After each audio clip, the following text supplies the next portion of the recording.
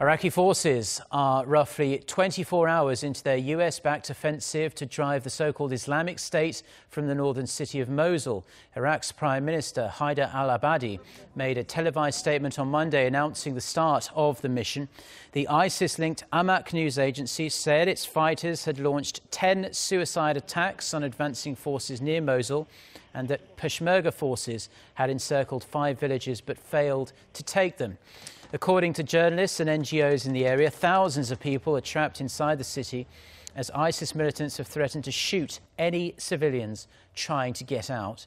The commander of the coalition, US Lieutenant General Stephen Townsend, said the operation would likely continue for weeks or possibly even longer. If Mosul is retaken, Raqqa in Syria will be the Islamic State's last remaining stronghold.